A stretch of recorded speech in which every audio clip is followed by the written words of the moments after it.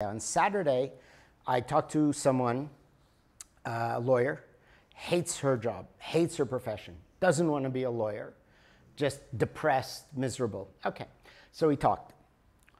And because of what I'm going to teach you in these next four lectures, I have certain abilities to which you will also have if you continue to do the exercise and pursue the work.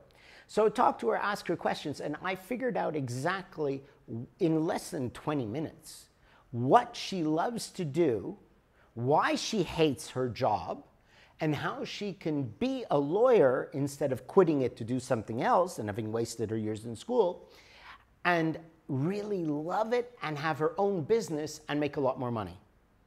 Okay, so that's Saturday. She's very excited. She's very happy. She's like, wow, this is, big weight off her chest and feeling great.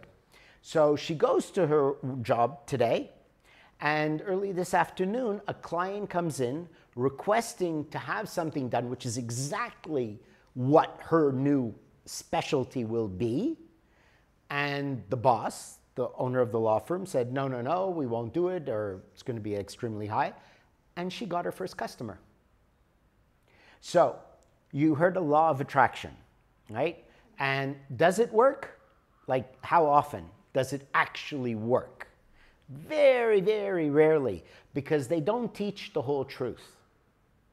It's only a part of the truth. Like so many things that are new agey or out there, they give you a piece of the truth. So you believe it, but they don't give you the whole truth. Okay? So with the whole truth of how it works, I call a magnetic center. So we develop a magnetic center, which is like a powerful magnet. But when it's clients, they are attracted to you. So her first client, she hasn't even started it on her own, and the client's already coming to her. It's amazing. And within what? Within a matter of hours, literally from the first working day. And the magnetic center, when it gets so strong, it goes two ways. If it's small pieces of iron, they will come to you. But if what you want is really big, you will go to it. There's a very important part of knowing that when your goal is really big, it won't always come to you. You need to go to it. And the point of the magnetic center is it shows you how, what to do, creates events. Now, I'm sure in your life you have already had many events happen that seem good, like something you want, bring you to what you wanted, and you didn't follow it. Is it true? Many opportunities happen in your life that you just didn't take it. Now, you're young. Give it another 10 years. You'll have a longer list. Okay? And that's where people get old and miserable. Now, where I learned about life and what to do right and wrong is not from successful people. Everyone says, study the successful people, right? No, study the failures. I learned from miserable, bitter, angry, old people. And I learned what they regretted. Where did they say, oh, I missed this chance if I did this, if I did that? And I learned what we should do but should not do. Okay, that's one thing. So that's just, I wanted to tell you because that's such a lovely thing that happened already today. And okay, let's see. Hello. Hi. Hi. Sorry I'm late. Okay, well, we've already started. Okay. At 3:30, I think we'll lock the door. Okay. So,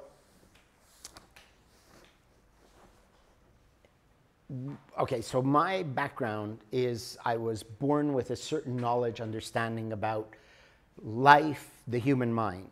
So I devoted my life to understanding why we suffer, why we're miserable. Yeah, you can sit on the other side more comfortable. And to solve this problem, to understand why are we programmed badly. And where it began, my parents hated each other and fought all the time. Someone's at the door? Okay, someone else coming. It's amazing. Yeah, all right. Hello, okay, that's 3. So if we have 5 and 3 is 8, only that should be it. Okay, hello. Well, we've already started, so come on in. Okay, or yeah, maybe you're more comfortable on that side, you can see. Okay. They're close friends, I guess. Like everyone wants to be squishy here. All right.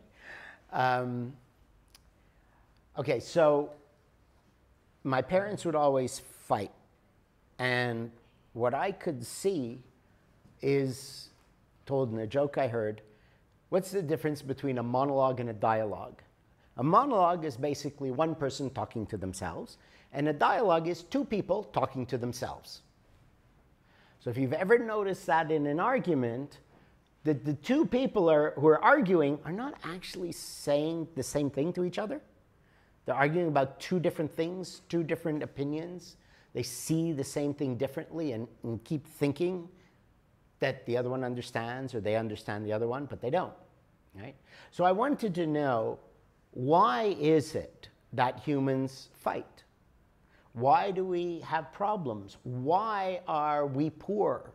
Why are some rich? Why are some lucky? Some are unlucky. Why do some get what they want? Some don't. All of these confusing things. So I set myself a plan for my life where I will, because I was poor, I've had to take care of myself since I'm 13. So I will make a lot of money for 2 reasons: to buy my freedom so I don't have to waste my time at a job all the time to make my living, and then establish credibility. Because if I haven't done it, I can't talk about it. So everything I will tell you, I have done myself, experienced myself, and had my students over the last 30 years also do and succeed. Okay? So this is very practical work. All right? So as I put here, your life is simply action-reaction. This is what we call the law of accident. Everything you do, think, or say is a reaction to something that happened. Correct? Where is there an original thought or an original action in your life? Is there anything that you actually are the impetus of? Nothing, right? You wake up in the morning. Why? You've got to go to work. And you eat. Why? Because you're hungry. And you want to rest. Why? Your body is tired. Now, what we're going to learn about is that there are different beings all in one. And there's different aspects to the human being. Wait, okay, have you all been to see the yoga when I did the talk at the yoga studio? You all saw it? You saw it? No? Yes? No? Maybe? I don't know? Okay. So I speak about us being an alien, that your consciousness is actually something separate to your body or your personality. So what we're trying to do is become more aware of that alien part of us, which is what really thinks, so we can gain freedom from the controls of our body, of our personality, of the events of life, which make us do all the things we do. For example, if there was no internet or TV, could you have chosen your profession? No. So you didn't actually choose out of total free will. You chose, only because I know what she does, you chose out of a selection of things, not actually creative on your own. So all of us are like that. We don't actually choose out of complete imagination, but we choose out of the options available. So our life is always governed by what is available. That means your moods, your emotions, everything about your life is governed by what is available. Okay? Now, a human being is much more than just the human being.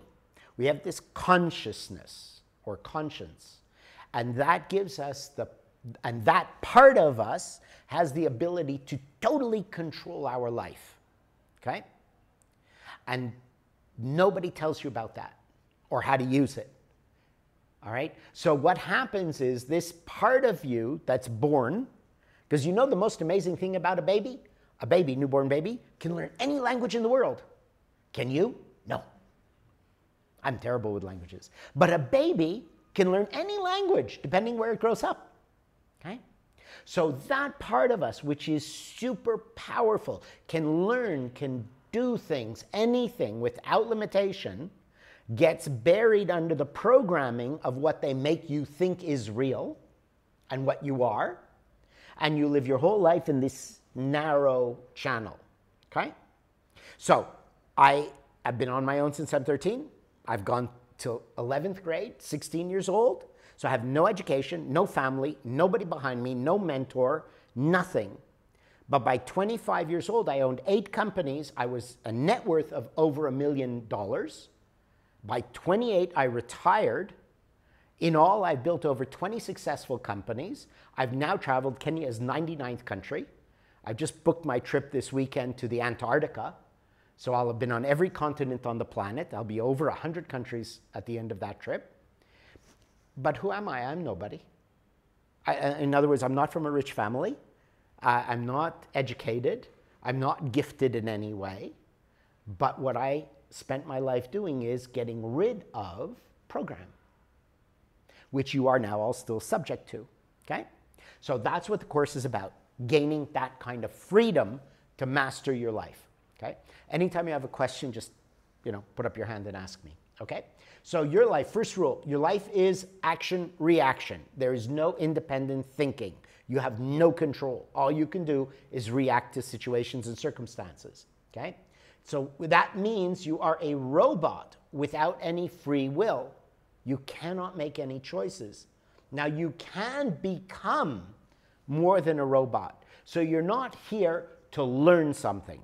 Like you go to school, you go to a workshop, you go to a class, you learn stuff, and then you just accumulate knowledge and information. No, my work is not for you to learn something, it is for you to become something different. Okay? Obviously you will learn things, but it's to become something different. Right? So by learning that you're nothing more than the robot, only then you can reprogram yourself. Okay? So that's the first thing. Now, you know what this thing is? It's called the Newton's cradle. I don't know if you've ever seen that. Oh, why isn't it working? There. Okay. So you see how it works? One ball hits, everything remains solid, and then the other ball at the other end moves. So the point of watching how the Newton cradle works is that everything is a reaction to an initial action. Okay. So this first thing you have to understand is that all you are doing is reacting without free will or even knowing what hit, because it went through a bunch of solid, immovable objects, and then it moved you. So what you are reacting to, you may not even know. You may not see.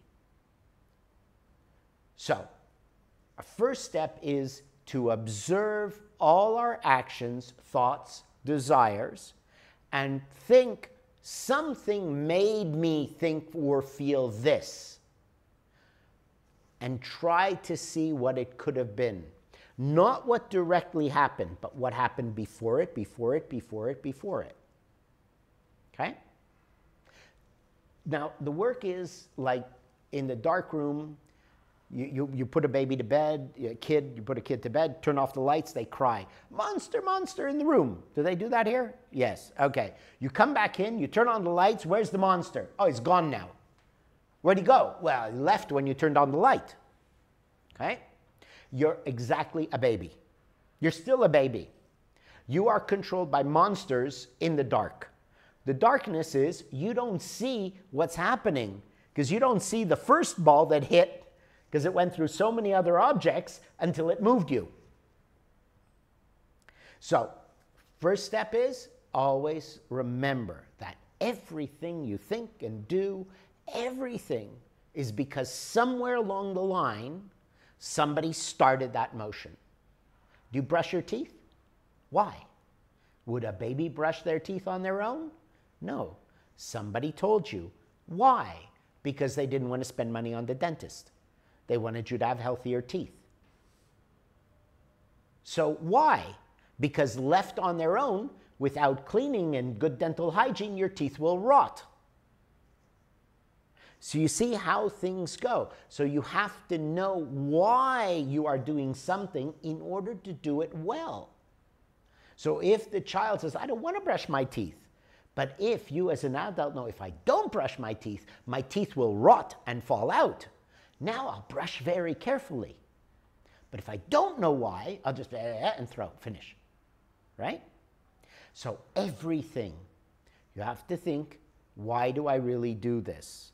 That automatically will give you more motivation, more attention to do everything better. Because you know the reason you're doing it, okay?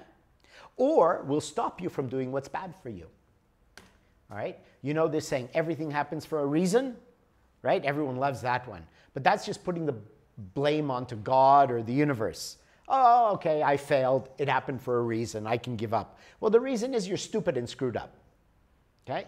So we have to take responsibility for everything in our life by knowing that it didn't happen. It did happen for a reason, yes, but that reason could be a few steps back. And if I don't know the reason, then I am just accepting my fate, accepting destiny, and your life just gets blown like a leaf in the wind. So if you want to master your life, I mastered my life. I've attained complete freedom, emotionally, mentally, financially, worldly, in every way. And if you want to master your life, to become a master, then you have to begin with starting to see everything happens for a reason. I need to know the original reason. Okay? Everything. So that's the first thought to be putting in your head. All right. Now we get into the course. Those are some things I just added for every time I do the course a little bit different. I always add new things. Okay. This is what you are now. This is a normal human being. You've got 4 limbs, but not badly, but wrongly put together. So you put your foot in your mouth, you say stupid things, and you can hobble, you can get around, you can survive. You have a job, pay your bills, play sports, whatever it is, but you're sort of hobbling through life, okay? And that's how everybody is, and you don't know it because it functions. And the worst thing about being broken is if everybody's broken, nobody knows they're broken. So nobody fixes their mind, all right? So my job is to take you apart and show you you are a broken machine. You are malfunctioning. You're hobbling through life. So this means to help you see all the defects in your mind, in your personality, so that you can put yourself back together properly. All the limbs where they should be. But you can't put yourself properly assembled until we take apart the badly assembled machine, right? So that's what the work is going to show you, is all the broken parts of the machine, how they got broken, how to put them back to functioning properly so you can function correctly. Now, when you're the only one with 2 legs where they should be, 2 arms where they should be, comparatively to everyone else hobbling around, you're as powerful as 10 people. That's how, 25 years old, I owned 8 companies. How can I run 8 companies? 1 person. Because I'm more powerful than 10 people. How can I sleep 1 hour, 2 hours, 3 hours sometime? That's it. And still have power to teach 6, 8-hour lectures? Because I'm powerful like 10 people. So power, mental power, emotional power, physical power, comes by being correctly assembled in comparison to other people who are wasting their whole life, okay? So that's the point of the course, and that's the long-term benefit, which could take you a few months to really, get stronger like any muscle. You've got to develop and exercise it, all right? So what matters most? What matters most in your life? I'd like everyone, if you want to answer, what matters most?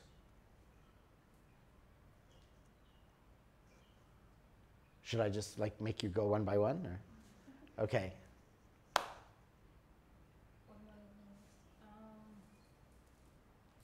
I'd say my son. Sorry? My son. Your son. Yes. Okay. I'd say my career. Your career. What is your career? Sorry? Physiotherapy. Physiotherapy. Why does it matter? I like it like, you see, when you're physiotherapist, the way you handle people from maybe they were weak till they're stronger, they're able to walk around. That's my dream to see. I've rehabbed somebody through their process and you touch them. So I like that particular, yeah. Okay. Money. What? Money. Money. Why is money important? Because I can get anything with money. Get anything. Anything you want in particular? A Prada bag or what is?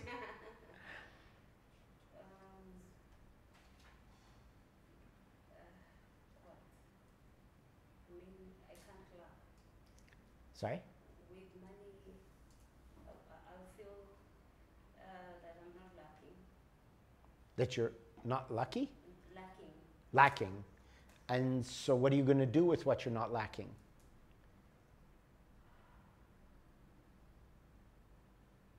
You exchange it with something that I want, like service or a product, And why would you want that? because it satisfies my ego. Okay. All right. We'll come back to that one. What about you? The most important thing for me is good health. I can't hear. I'm sorry. Good health. Good health. Okay. And so if you have good health, what then? You have no money. You can't eat. If I have good health, I can go out and work. Okay. So you can do things. Yes. And why would you want to do those things? To be alive. Just to survive. Like I would work to survive, yeah. And what's the point of surviving? Do you know how boring that is? If you're the only one in the planet, the only one in the world? So why do you want to survive?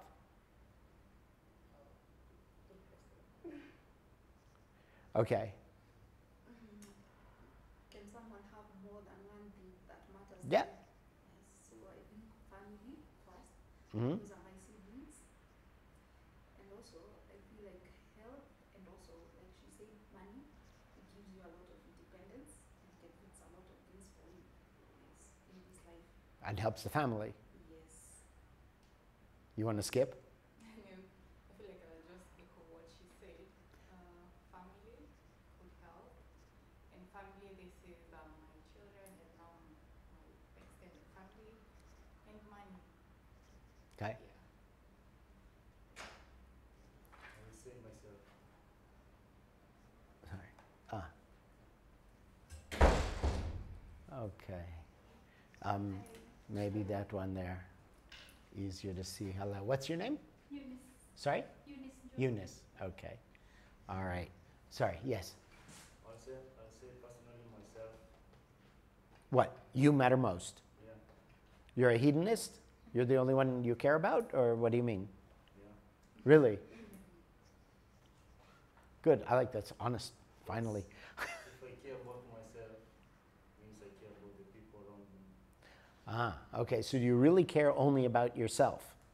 Like, why do you want to be whatever it is you want? So for example, if you come to material the way of saying money, if I'm well off, I can able to support the other people. So they care about, that I care about them. Okay. Doris? Peace of mind and opulence. Opulence means like I have like everything that I would want. Peace of mind, money, good health, good relations. And if you had all that, what would you do with yourself?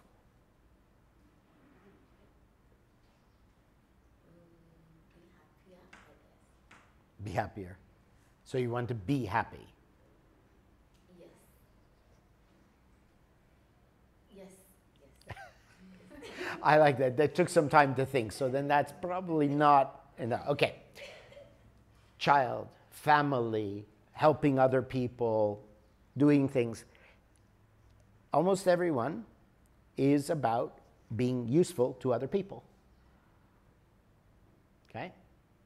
So that is the only reason that we can get motivated as a human being, is so that we are doing something for others, and that gives us a sense of purpose. Okay? So now if you get clear why you really want what you want. Remember, so the ball moved.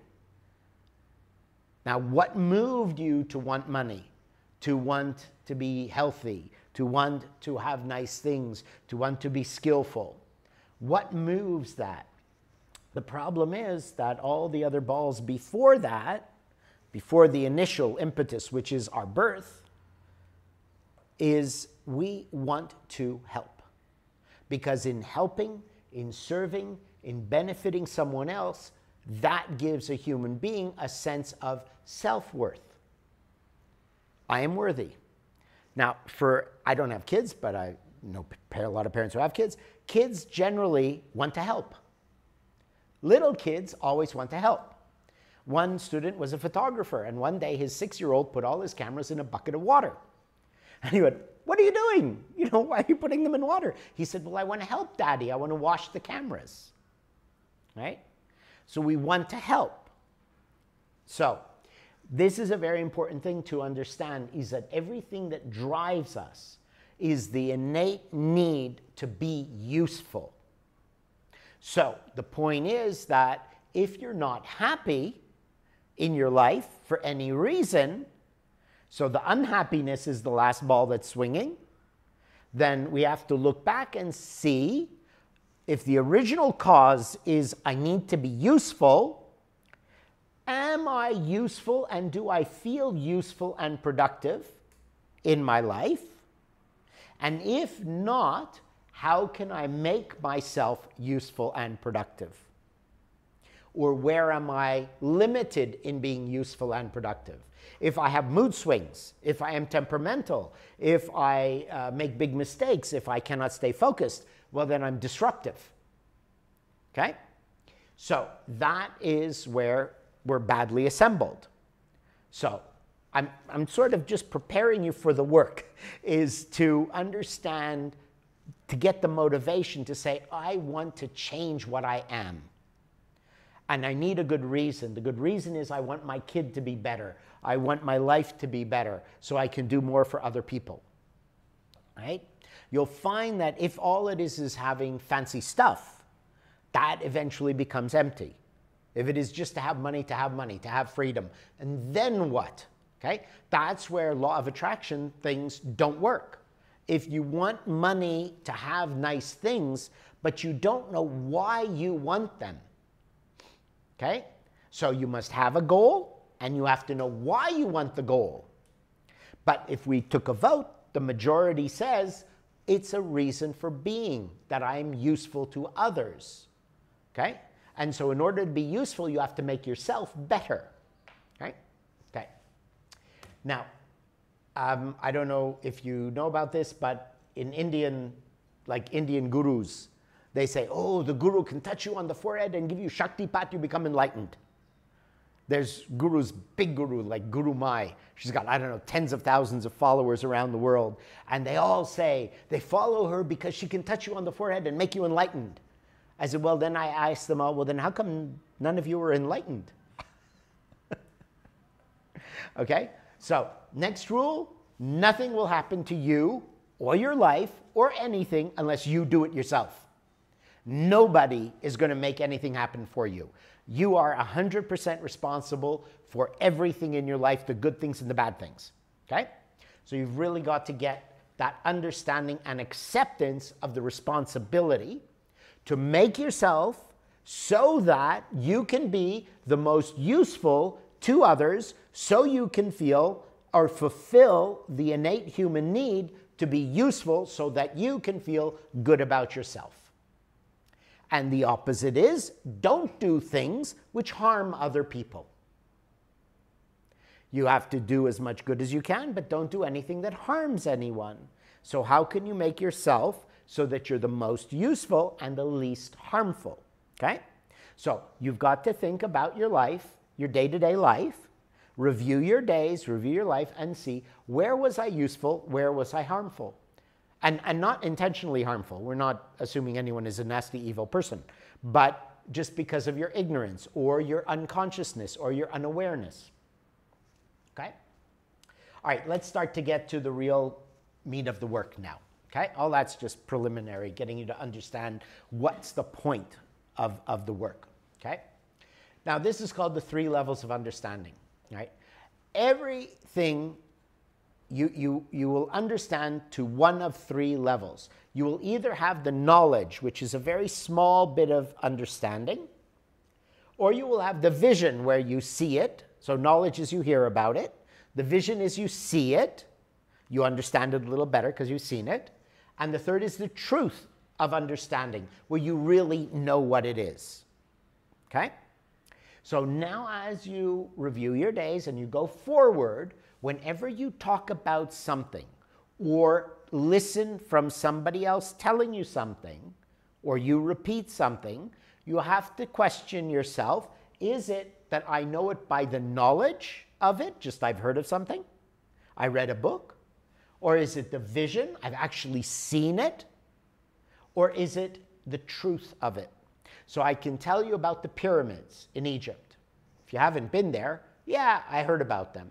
I can show you a picture of them, and I can actually take you to Egypt and you can look at them from a distance. But until you go inside the chambers, and you go like I did, walking inside the pyramids in Egypt, only then will you understand what it really means, the power of them. Okay? So, just as a story, there is one fellow, I was at one of these social events, like 10 people at a table on a social event, and this guy is talking about Malaysia. And he thinks he knows all about Malaysia, and he's talking about, and I'm sitting there thinking, I lived in Malaysia for 8 years. I know this country, I've seen every bit of it. And what this guy is saying just doesn't make sense to me. So everybody at the table is listening to him because he's speaking with such authority and thinking they're learning about Malaysia. And I asked him, how long were you there? He said, 2 days. And where did you go? He said, just in Kuala Lumpur, the main capital city. So he knows nothing of the country. But he had vision because he was there. And then he spoke with knowledge. Everyone got knowledge. And now you have a table of 9 people, not me, who believed all these wrong things about Malaysia and will now go and repeat it. Make sense? So you've got to now start to think about everything you know and anything you talk about going forward. Are you spreading misinformation because you only have knowledge or vision, or do you have the truth? Okay? So if you say things that are not true, you know you have failed and are harming. You're not helping. If you tell your children things which are not true and they believe it, you are harming, not helping. So we have to learn to always see the truth of things. Now, what if I tell you about Hamim? What is Hamim? Hamim, what is it? Confusing, huh? Right. And that's how we have to take everything with what is it? How do I find out? All right? So, Hamim is food. It's chicken and rice, cooked with some spices, Arabic spices, and you cook it overnight, and the chicken is just melting off the bone, and beautiful smell, and it's the most delicious, one of my favorite meals. It's an Iraqi dish. So now you have knowledge. So now if you go out and someone says, would you like Hamim? You'll say, okay, I know it's food, and I know it's chicken and rice, but I have no idea if I saw it what it would be, right? So you have knowledge, which is useless, isn't it? Now if I cook it and show you, now if you ever see this dish, you'll say, I know this is Hamim. But now I want you to tell me about it. Can you? You can only describe the image, right? So how much of your life do you only stop and think you know? And you're very limited in your knowledge of life. But now if you eat it, now you have the truth of understanding. Now you have the right to talk about it, okay? So start to take that attitude for everything going forward. Don't talk about things and don't believe things just by knowledge or vision. And anyone you trust must have the truth before you believe what they say or think you understand it yourself, okay? Because what is wrong with our life? We have so much negative imagination. That's where we get into fights, we get into problems, we waste our energy.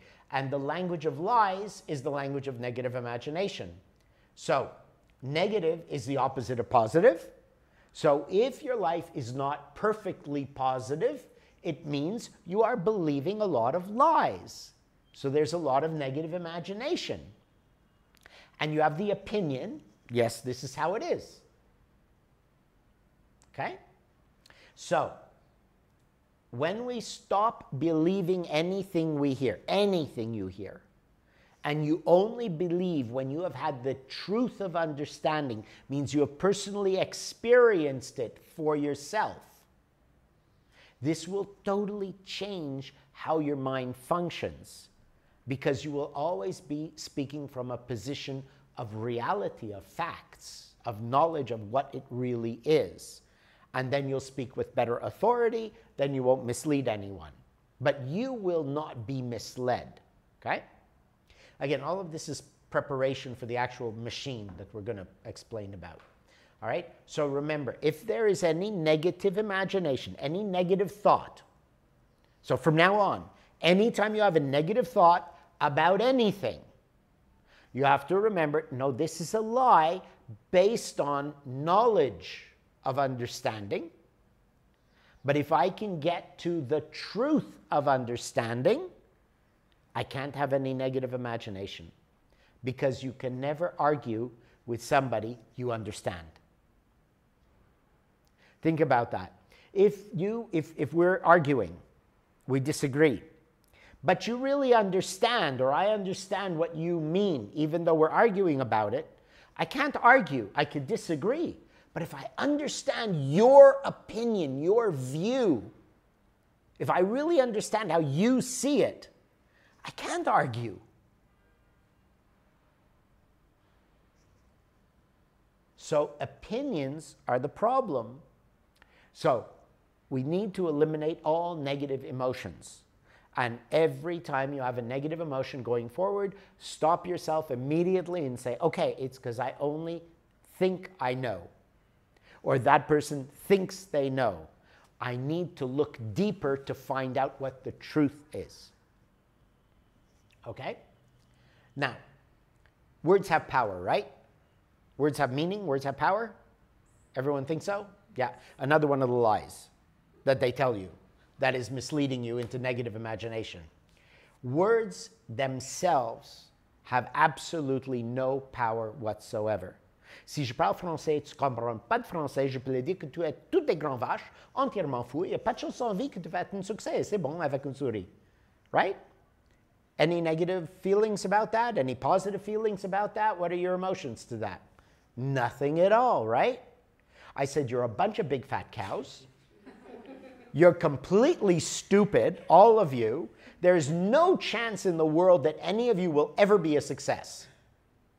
And I'm all saying it all with a smile. So do words have power in themselves? Absolutely not. So words are a knife you put on the table. But then you, with your imagination, thinking you understand what I meant, but not really understanding, pick that knife up and stick it in your own heart. Nobody can hurt you with words, because words, I just proved, have no value in themselves. It is only in your imagination, the interpretation of what you think the words or the speaker means, which gives it that power to cut you. Okay? This alone will stop you from ever getting hurt, insulted, angry in a fight. Because anytime someone is insulting you, manipulating you, putting you down, complaining about you, you remember those are words. I don't really know the truth of understanding of what that person really means or feels. I'm stopping at the knowledge of what I think those words mean with my opinion, which is lies, because I don't have the truth. Therefore, negative imagination. Therefore, I picked up the knife and stick it in my own heart. And as soon as I've stabbed it deeply enough and I'm in enough pain, I'm going to take it out and stick it in their heart and attack back. Right? But if I know that everybody is in pain and suffering, true? Everyone. Who has no pain and suffering in their life other than me? Everyone. Yeah, because I'm free. I have absolutely nothing wrong with my life. The only thing I'm missing is I'm missing a lot more students and teaching more often, because that's what I enjoy most. Otherwise, I have nothing. I got money, freedom, health, 2 very good passports. I can do anything I want. So I have absolutely nothing. Who has no pain? Because even rich people, I'm not that rich, but why do I have no pain? I knew when to stop. Rich people, oh, they suffer a lot. I know very wealthy people, billionaires, and they're miserable because they want more and more and more. Right? So everyone has some pain for something or another. I want this, I want that, I don't have this, I don't have that, I don't want this, I don't want that. So what happens when you are in pain? You hit your foot on the table or something. What's the first thing you do? You scream, right? You vent your pain, right?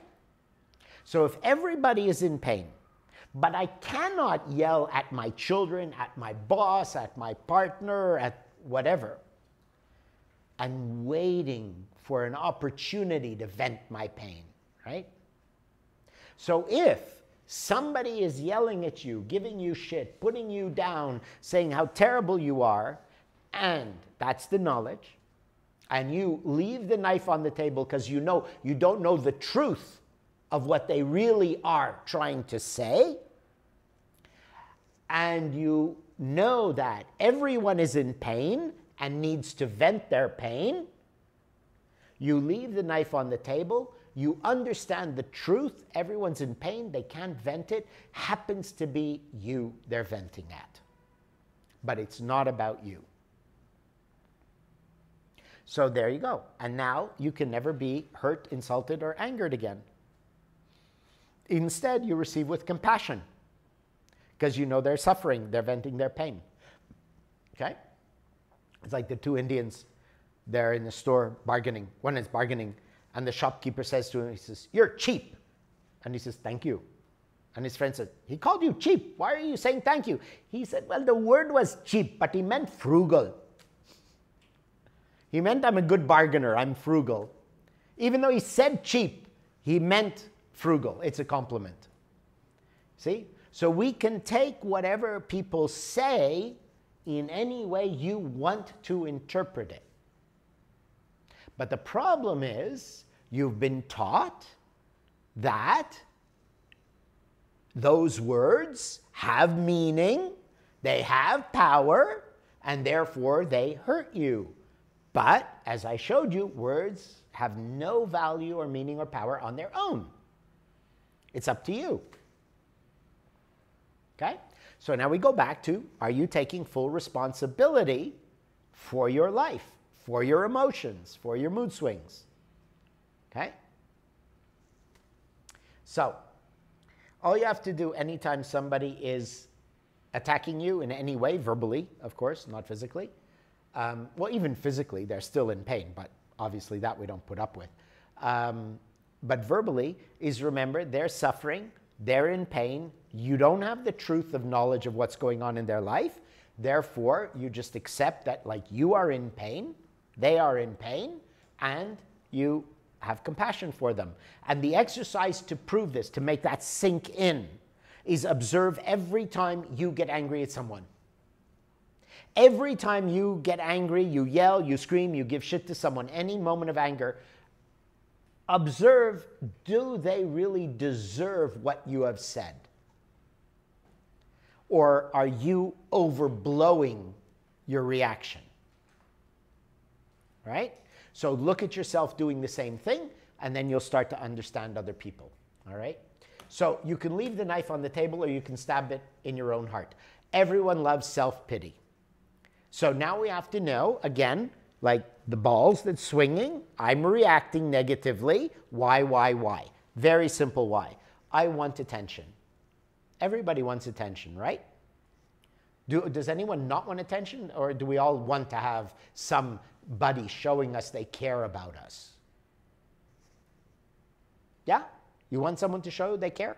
You want to feel cared about? Yeah? Okay. Now, if you walk around and tell your friends, life is great. Oh, I've got all the money I need. The job is great. I'm healthy. I'm happy. I'm traveling. Everything is wonderful. What are they going to say? Usually they'll say, oh, good for you, or something, right?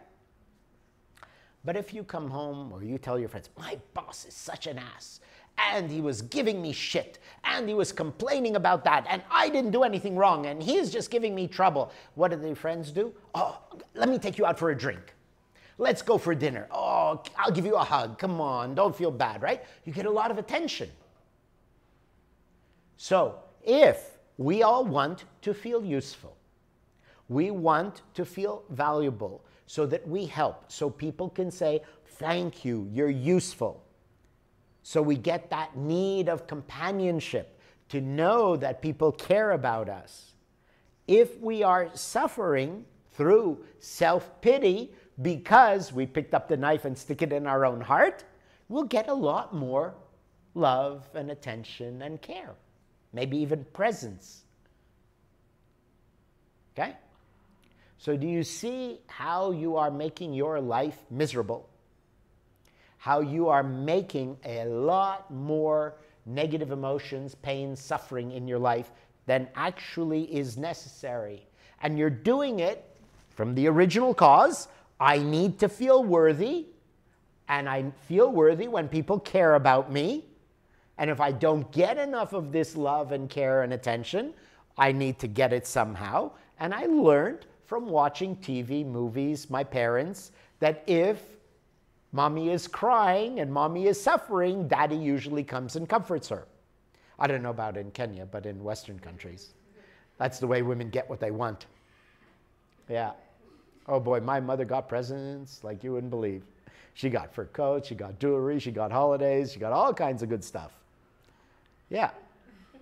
Depends on the guy, I suppose. Yeah. So, yeah, that's how it works. Okay? So to whatever degree you have learned that, that's part of what broke the machine and made you badly assembled. Okay? So you have to know why you love to suffer, because that self-pity gets other people to comfort you, and what you need is to be comforted. So instead of this long chain of unknown events driving you to have mood swings, to get angry, to get miserable, to get into fights and arguments, find the original cause and go directly for that. In other words, realize that what you want is to be loved, which is all a human being wants. Okay? To be loved, you need to feel worthy of love. If you feel like a horrible, nasty, stupid, selfish asshole, who would love you? I mean, if that's how you feel about yourself, right? No one's going to love you. So you need to feel good about yourself so you feel worthy of love that you really need. So that's why our understanding of the machine of our mind is so important, so we can function in a way that we feel proud of who we are. I am a good person. I am productive, useful, whatever it may be. I am worthy of being loved, admired, and respected, and so therefore I can accept it when I get it. And I know that's what I want. So the opposite is I'm emotional, temperamental, whiny to get the love I need. So then I know I'm not a good person, so I don't deserve it. So even if I get it, it doesn't satisfy me because I know I'm not worthy of it. You follow? Okay? So that's why we have to fix the machine. So I know I'm a good person and I accept the love out of admiration and respect rather than out of self-pity, trying to get it through that, you know, just let people feel bad for me by me always getting into fights and problems. And this is why a lot of people have these disaster relationships, can't keep a job, always have money trouble. There was one person, she make a lot of money and then, oh, car accident, destroyed her car and she didn't have insurance. There goes her savings. Works again, makes a lot of money. Oh, there was a medical emergency or something. Oh, again, cycle goes again. Oh, my parents needed a new house, whatever. So her whole life was make money, lose money, make money, lose money, make money, lose money, because she didn't feel worthy of it. Okay? So where in your life do you have these repeated events of fights, of breakups, of losses, of things like that? Comes from the subconscious feeling not worthy. So that's what we will fix in these 4 lessons. Now this one, is it playing? Shows you about what happens to us as kids.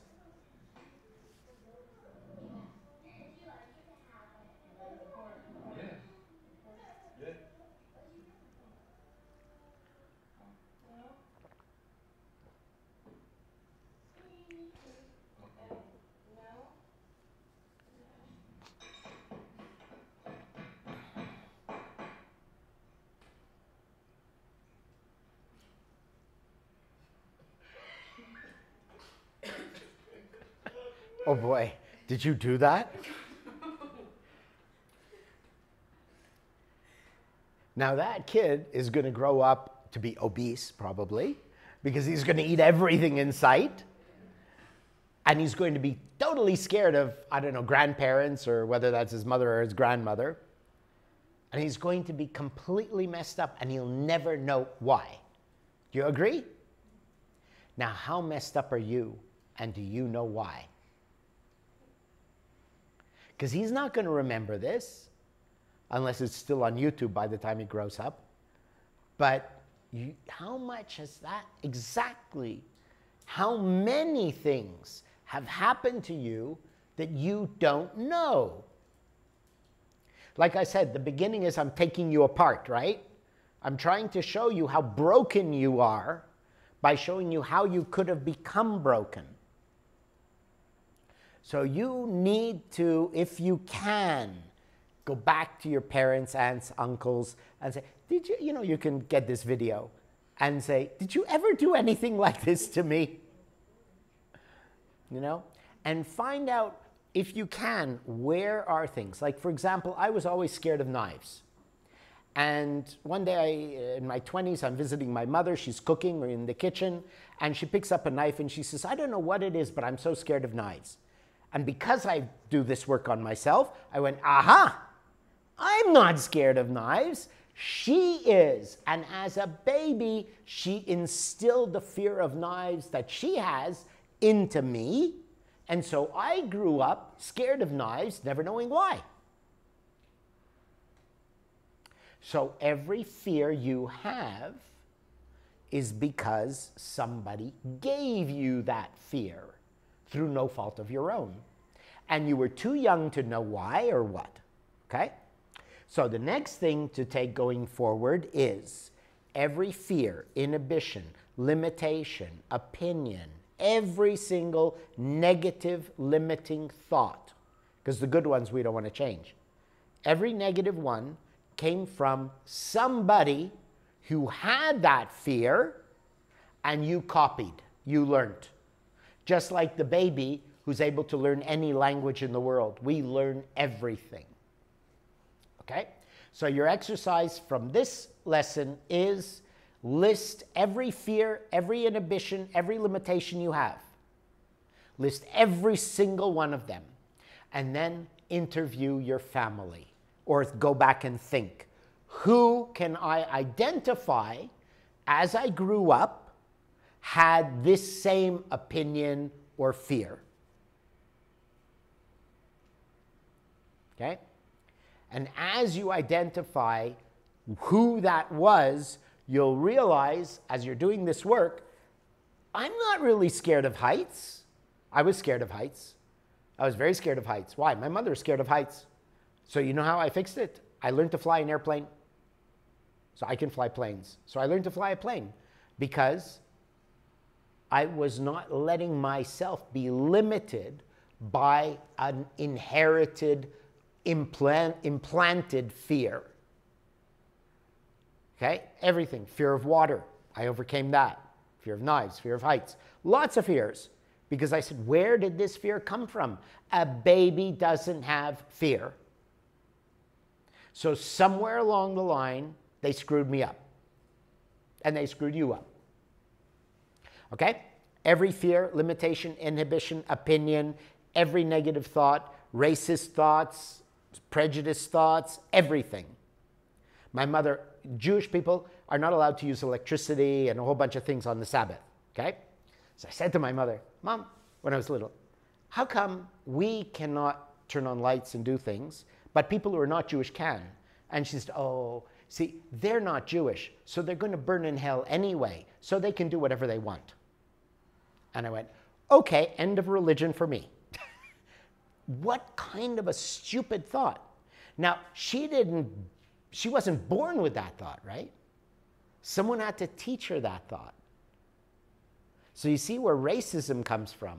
You're not racist, somebody who's racist. They're not racist on their own. Someone teaches them to be a racist. So when someone is a racist, you have to know that they're just a robot, programmed that way. And therefore, you are a robot programmed with everything you believe. We have to take it apart. Everything about you, you've got to analyze and see is not real. You like yoga. Why? Somewhere you got introduced to yoga. If you were never introduced to yoga, you wouldn't be doing yoga.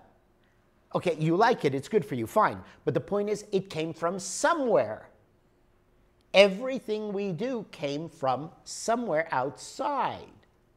That first ball that hit that caused the reactions, okay? So, you have to examine everything about your life, especially all the negative opinions, so that we can rid ourselves of these negative energies, okay? Now, here's another thing. You're not really you, okay? So I've spoken about that. Baby no name. When you're born, you're baby no name. You're nothing. And then they make you into whatever you are, okay? Now, if I look at you, you could be Kenyan, you could be Nigerian, you could be, well, I mean, maybe you would see a difference, but, right? Or you could be an American, and you're all black. Except, believe me, there is nothing African about an American black. They're a totally different kind of people, okay? So, you are based on where you grow up. Your race, your religion, your culture, everything about you depends on where you grow up. But you're born baby no name. So the example is, and I use Donald Trump because everybody knows Donald Trump. If little baby Donald at 1 day old was born, same parents, same hospital, his birth is identical. But at 1 day old, they took him and sent him to India. And he was adopted and raised by parents in Mumbai. Donald would be a total Hindu. He would be speaking Hindi, he would be a Hindu, he'd be a vegetarian, he'd be nothing American, huh? But he'd have the same body. But he'd be totally Indian. Not even English talking, probably not. You see? Does that make sense? So then who are you? Who are you really? And every opinion is a cause of pain. Every argument is a cause of the opinion of what you know they meant. Ever have that argument with someone and say, I know what you mean. And they say, no, you don't understand. Yes, I do understand. Right? Has everyone had that argument? I know. And they're like, no, you don't understand. Yes, I know. Knowledge. No truth. And there you have an argument. Okay? So, there's nothing real about you. Everything about you has been put onto you after you were born. Okay?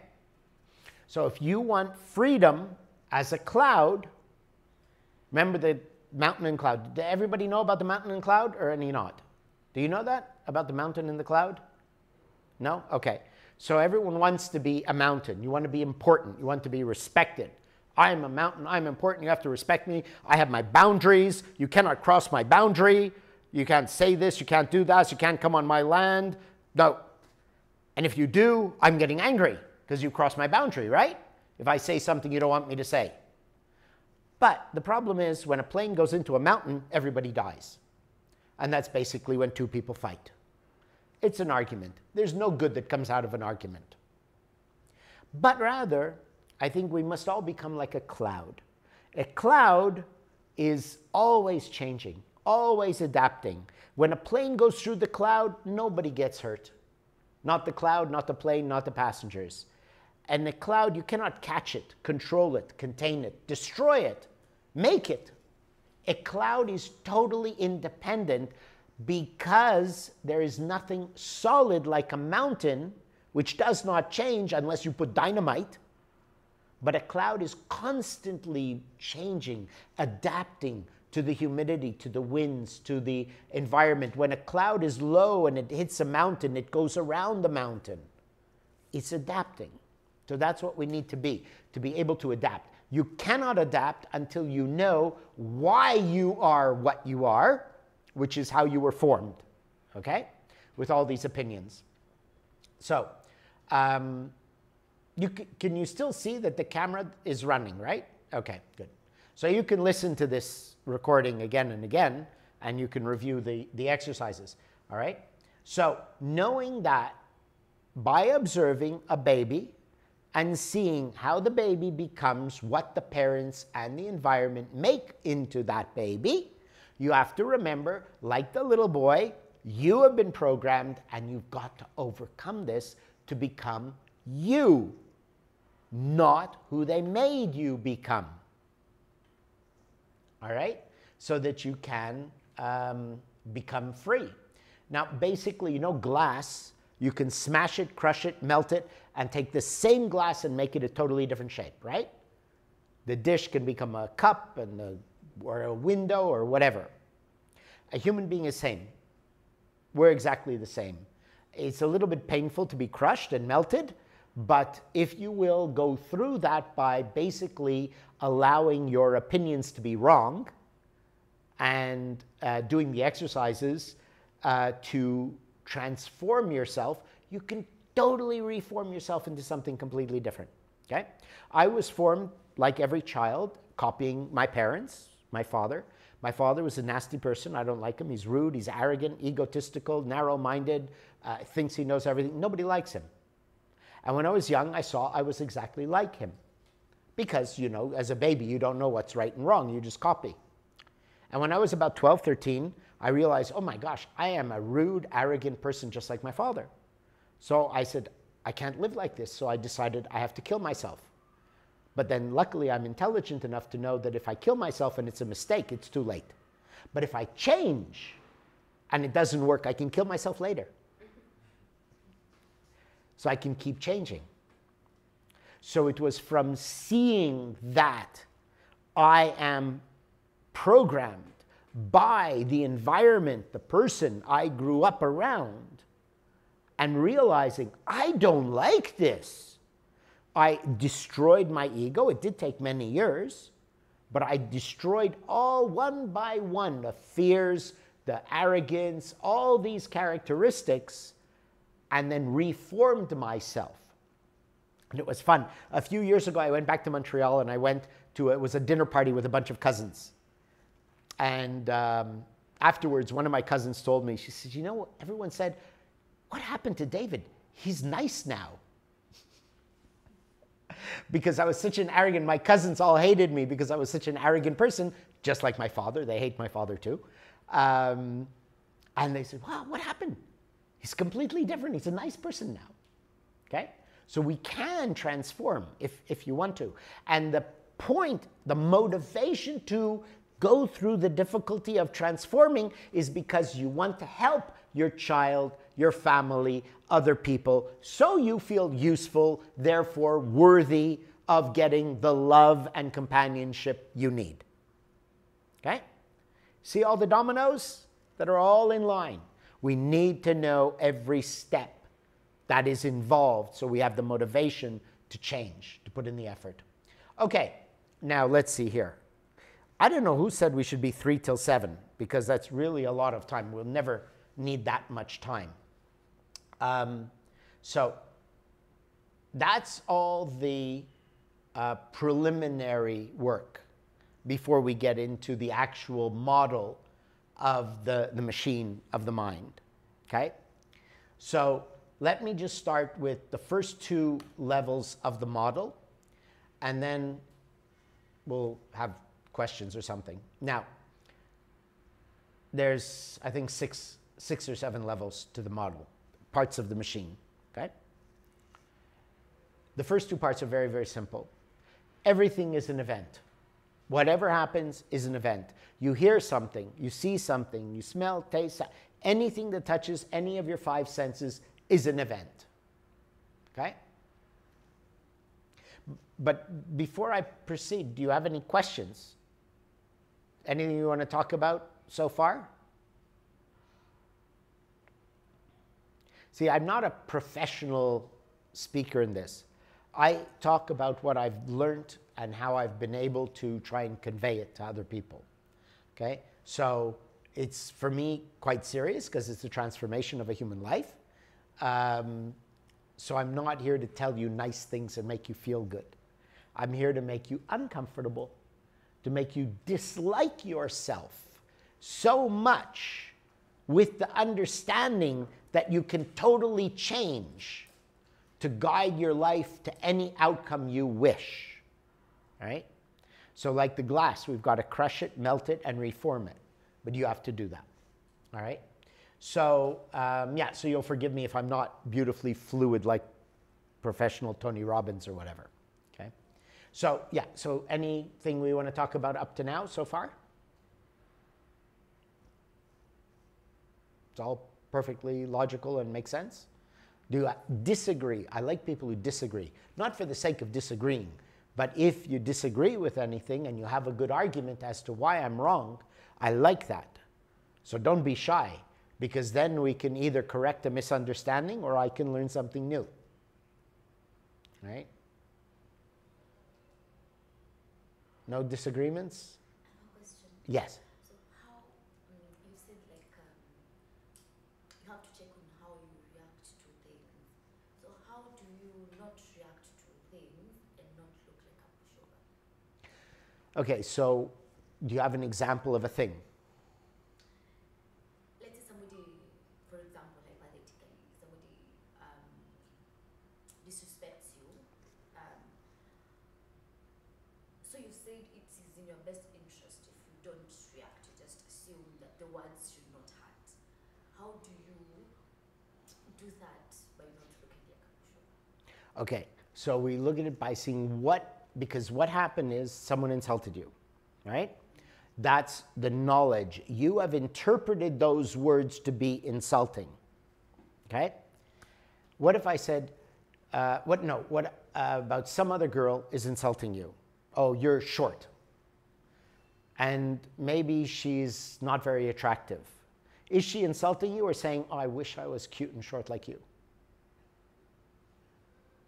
Depends on how now you interpret. Right. So the knowledge is she insulted you. You heard words that are insulting. Only the knowledge. You don't have the truth of what she really feels or means. So you took the knowledge, you have your opinion, and you picked up the knife and stuck it in your own heart. But if she says, you're short, and insults you, and you say, yes, but I know that people are always in pain, they're jealous, they're envious of anything. It doesn't matter who you are, they're envious of something. Or they're just wishing their life were different and they think you've got it better. So knowing that's a fact, because you watch when you insult people, you see where you get it from, what motivates you. Knowing that's a fact, you can say, okay, now I have the knowledge, the word. I have the vision, she looked angry, But the truth is, she's probably jealous or unhappy with her life. So going from the truth, it's a compliment. So why should I be angry at a compliment? Okay? So the more often we analyze, thinking logically like this, observing, and you don't have to observe only people attacking you, you observe other people attacking each other, right? The more you observe that, the more it sinks into your mind to do the process quicker. Eventually it becomes so fast that no matter what anyone says, you hear the truth. You don't even go through the steps, right? It's like a super fast phone versus a very ancient slow phone or internet, all right? It happens instantly by repeated practice of watching people arguing, all right? And seeing where does it really come from. So every insult is generally jealousy, envy. I wish I had your life. Because watch yourself looking at other people and thinking, oh, they have this, it's better than mine. They're better than me. I wish I was like them. I wish I had what they have, right? Do y'all do that? Envy of other people? Thinking someone has something better than you that you wish you had? Kind of a normal thing. It could be a famous person. It could be someone you know, whatever. So observe how you're doing that. And then you'll start to see how everyone else is doing that. And then every insult becomes a compliment. Because you'll see that somewhere they're jealous of you. Now, the beauty of this is that the more you now reprogram yourself to think like that, even when they insult you and they mean to insult you, your mind sees it as a compliment. Because we're robots. The thing is, who programmed you? Somebody else. But now you can destroy that program and reprogram yourself. So to me, I know I am good and smart and short and bald and whatever I am. But anytime someone says anything to me, I always hear jealousy, envy. They wish they could be like me. I hear automatically, I hear they're in pain and they're suffering. Okay? So that is my program now. That's why I cannot be insulted. It's impossible to make me feel insulted or to manipulate me or make me feel guilty. It's impossible to do that to me because my program is taking everything as instantly. Everybody is suffering. I've assumed that. Every human being. So I know it. Anything you say against me, I think you're envious. And that way you don't get upset, so you don't have to respond negatively. Yeah, and it's actually kind of fun sometimes, because if someone is insulting you, you go, thank you. It's really quite fun. If somebody is insulting you, go, oh, okay, thank you. All right. Or you just smile. You don't say anything. They eventually will calm down. They'll get a little bit irritated, but then they calm down because they cannot get the ball coming, right? The ball hits, all the balls are there, and this one doesn't move.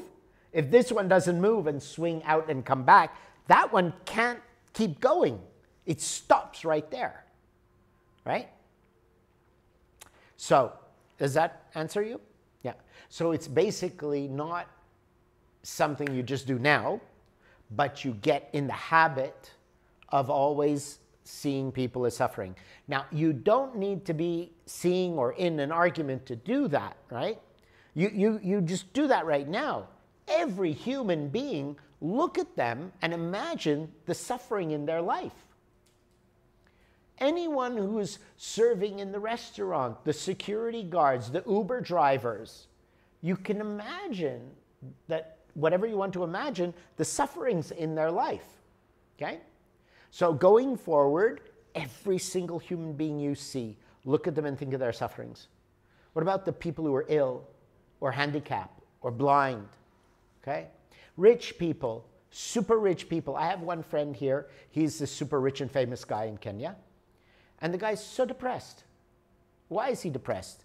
Everybody loves him. Why? He pays for everything.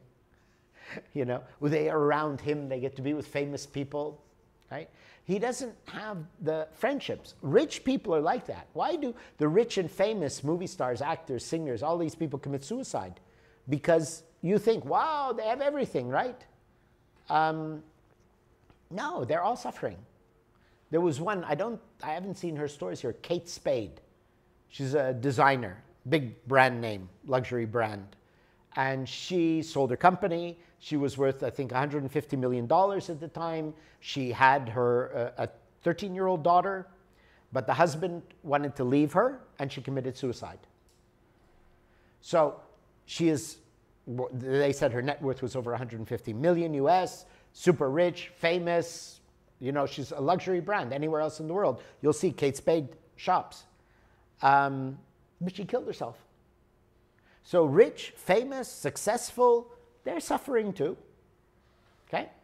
So everybody you see, look at, think, what are they suffering? What is their pain? Okay? The more you do that, the more you'll have compassion, and the less anybody's attack can hurt you. Everything is habitual. You are a robot. You will always be a robot. Hopefully, I mean, one day you can become a Buddha and fully freed. But until then, you are a robot. The power you have is to reprogram that robot instead of the program you currently have. All right. So is that a good answer? It's a long answer, but yeah, okay. All right, any other question?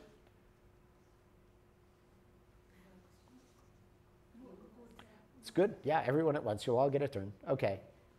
Is it possible to reprogram in the same environment, or do you have to change the environment? You could, if you change the environment, you could take your program with you.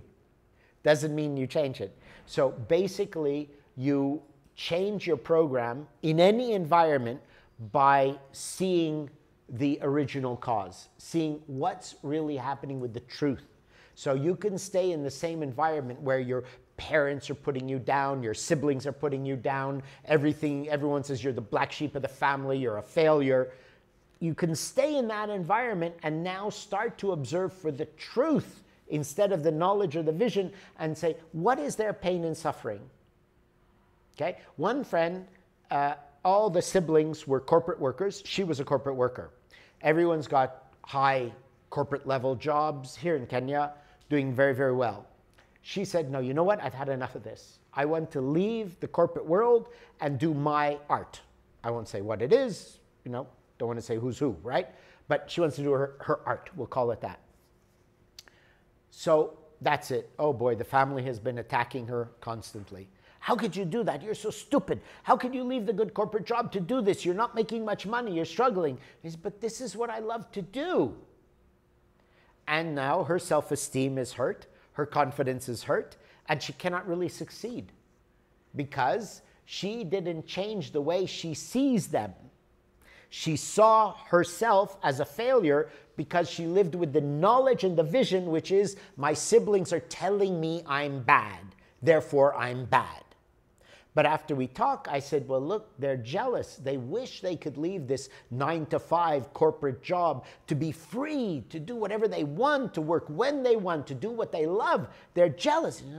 Thinking like that. So in the same environment, she changed the way she saw from knowledge and vision to truth, which is they're envious and wished they had the courage, and that changed her. You see, it's the same as me when I was 28 and I retired. Everyone is telling me, are you crazy? You're building an empire here. You have to keep growing. You're growing so quickly. You build the business. No, okay.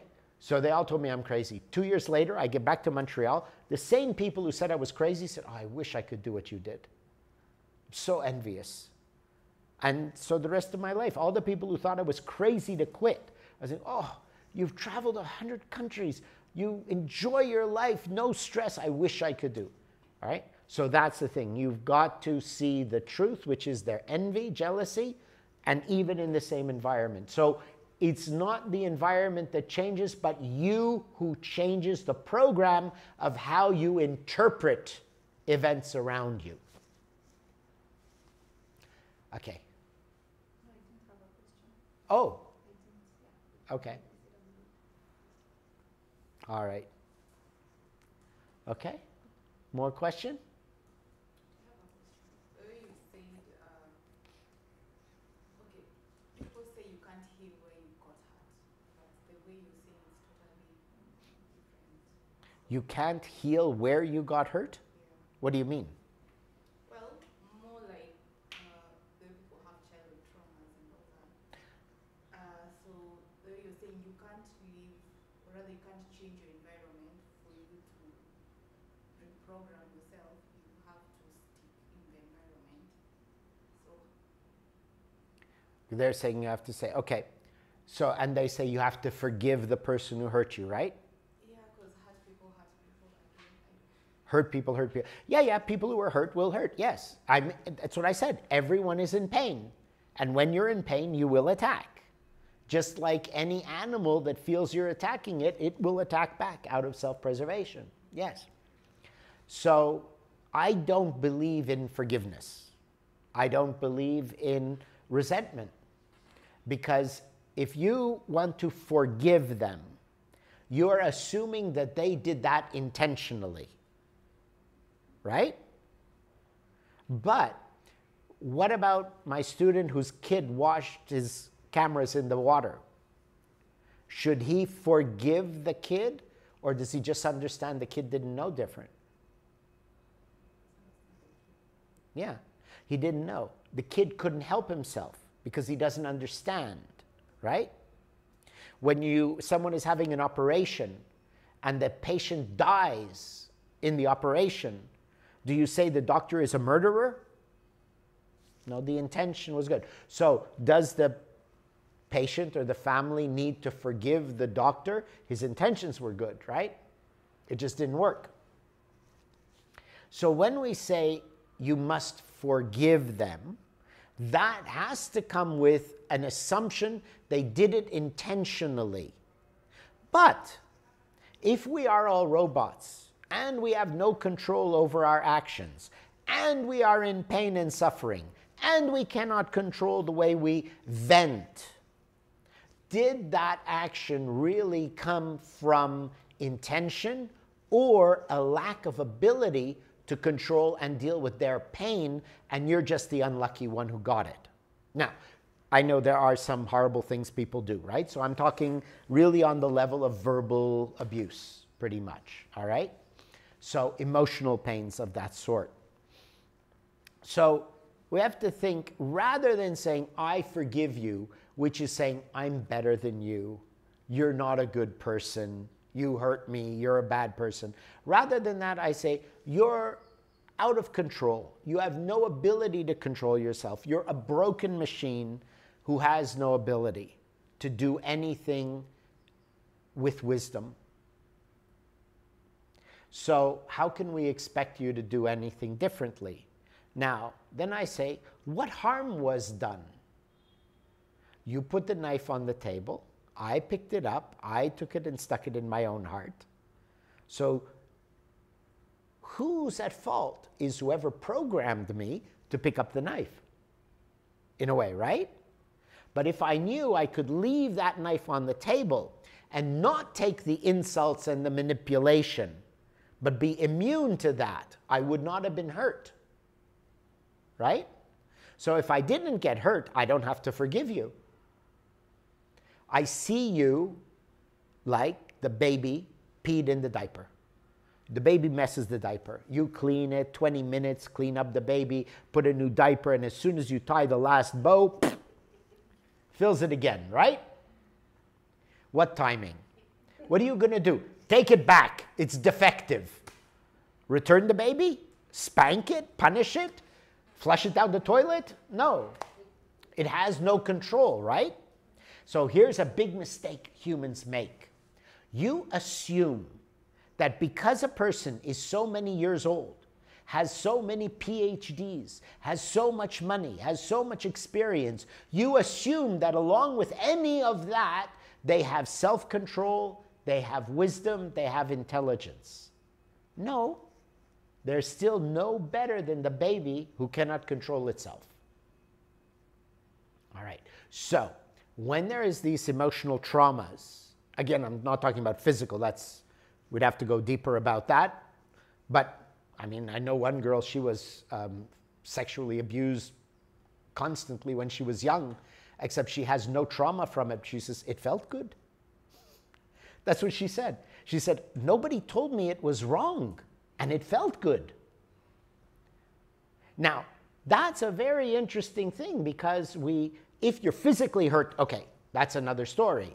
But if you're not physically hurt by something and you don't know that it's wrong, could you be hurt and have a trauma? No. Okay? So everything is in a matter of how you have interpreted it. You interpret it because you've learned. My niece, when she was, I think, 14 or something, I was visiting, and she came out with something. She said, I don't know why she said it, but she said, one night stand, that's the best way to go. Wow. 14 years old, and she's saying, one night stands, that's the way to go, best. Okay, weird. Now, she likes watching these soap operas with my mother in the afternoon. And I think it was the same day or the next day, on the soap opera, this teenage girl is telling her mother, and her mother is talking, and they're saying, yeah, one night stands, that's the best. So she learned from watching TV. Okay? So you learn what is good and bad through your environment. And because of that, when events happen that you are told are bad, you get emotionally traumatized. My father beat me regularly for no reason whatsoever. I have no trauma. I have no resentment, no regret. Why? Because I could see he's not hitting me. Something is wrong with this man. He's crazy. But I didn't do anything wrong. I happen to be the smallest one around, so I'm easy to hit. But it's not me, so I didn't get any trauma from it. Okay? So we need to begin with the trauma happened in your own mind because of how you interpreted what happened. Then we have to say that person has no control over themselves and is in pain or is very badly programmed. So they're a robot out of control like a wild animal, right? And then what is there to forgive? Rather, I have to say, okay, that's an animal I don't want to hang around with anymore, but robots are robots. Having said that, I have to say that I had 1 hour photo stores, and that's a big machine with a computer and processes photos, and one machine was broken so many times for 9 months I couldn't get it to work properly. I punched it. So, you know, you can say a robot is a robot. How can you get angry at a robot? But yes, I got so angry, frustrated with a machine that would not work, I punched the machine. Okay? So yeah, we can get traumatized by certain events, but we have to then understand what really is behind it. Okay? So yeah, so I think wherever you are with the person, without the person, if it's physical, if they're stealing money from you, if it's something like that, then don't associate with the person anymore. But my parents, both my parents stole a lot of money from me on several occasions. Yeah. I mean, I really didn't have great parents. Yeah, definitely not great parents. And one time, yeah, I lost all my money after one of my businesses was taken over by the government. And I lost everything, and I was desperate to make money. And I had about $18,000 agreed to. I was doing a little business like a broker for my mother. And at the last moment, she screwed me and took the money. Not even for herself, gave it to somebody else.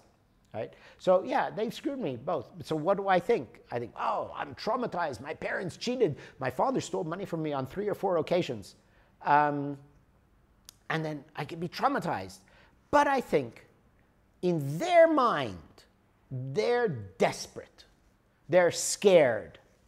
And they took where they could take. But it's not personal. I happen to be the easiest victim. Okay, so that was a lot of answering. Did I get anywhere close to answering your question? Yeah. So we just let them go as unconscious robotic animals who have no self-will, no intelligence, no wisdom, just like a snake in the field. Okay, if a snake bites you because you stepped on its tail, or whatever you call the end part of a snake, You're angry, yes. You're in pain, yes. You're suffering, yes. But do you say you did that on purpose? It's a very different kind of emotional pain when you're suffering from being inflicted with the snake bite and the venom versus saying, you did that on purpose. You're evil. With that kind of resentment. You see the difference of your pain. How you can feel pain, how it can hurt you, or how you can just deal with it. So when the snake bites you, you're angry, but you immediately go to take care of the wound. You don't chase and yell at the snake, saying, how could you do that to me? Because you understand. That's what animals do. So your human mistake is assuming that other humans are better than just animals in the wild. Well, they're not. If they were, they wouldn't have done bad things. It's really a simple test, isn't it? If we really were better than animals, we would never lie, cheat, steal, hurt, do all these evil things. If we were better than animals. So see them as they are, the truth, not just the knowledge or the vision. You're in a human body, therefore you're different than a wild animal. You see? You stopped at the vision. Human body, therefore, should know better. Truth, wild animal, no conscience, in pain, doesn't give a damn about anyone except itself. And it doesn't care who it hurts. So it's an animal, treat it like an animal. Don't try to pet the cobra. All right? And so when we accept truth, you can't get hurt. You might get robbed, but you can't get hurt emotionally.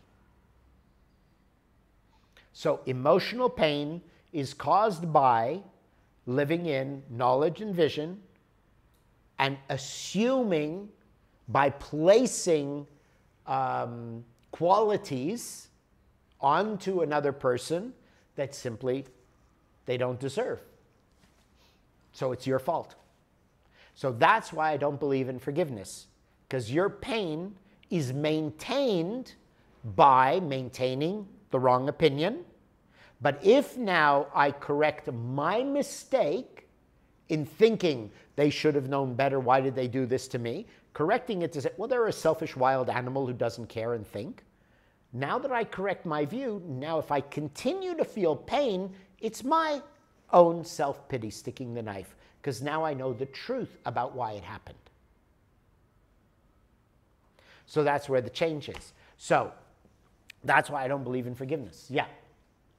I think the challenge is when you're in the same environment, you just get the same triggers every time. Let's say, for example, I'm at home and my husband beats me. Beats you? Yes. Physically? Yes. Okay. That's an example. Yeah, okay. Yeah. So when I come here and we talk and everything, I'm like, I'm okay, I'm going to do this, and you know, I'm uplifted. But then the minute I get into the house, I get back into this person who's always beaten by the husband. Yeah. So I think that's why she was asking, do you need to be in the same environment because you know the triggers are just the same? You know, I get the idea of, yes, I agree. Maybe I'll change 1%, but it's very easy to go back to 100% when I go back home because of the triggers. Yeah. But you know what's interesting about women who get beaten by their husband? If they leave, they find another guy who beats them. Yes, that's true. That's true. That's true. Yeah. Right? So it doesn't matter whether you change the environment or not. You are the problem. The guy goes to the doctor. He says, doctor, it hurts when I do this. And the doctor says, so don't do that.